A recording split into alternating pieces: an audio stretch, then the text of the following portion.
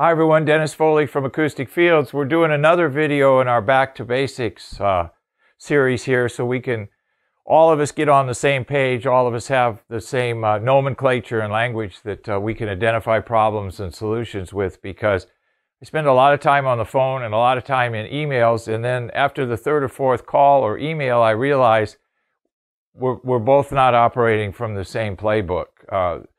The customer may think a term means one thing, and of course I'll think it means another thing, and we're not communicating. So hopefully this Back to Basic tour will help us a little bit. So today we're going to just get back to the basics of what is acoustic treatment. And what is it? It's a sound management technique. I mean, let's step back a little bit, take a deep breath, and realize that diffusion and absorption are techniques that we use to manage sound. If we have too much sound, we want to reduce the amount of sound, so we use absorption. If we have too little sound, so to speak, it's too dead, we can add diffusion in the room to open it up.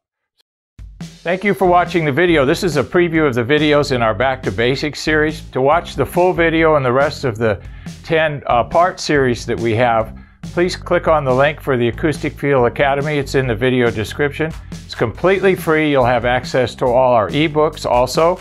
So just go to the video description link, click on it, and thank you.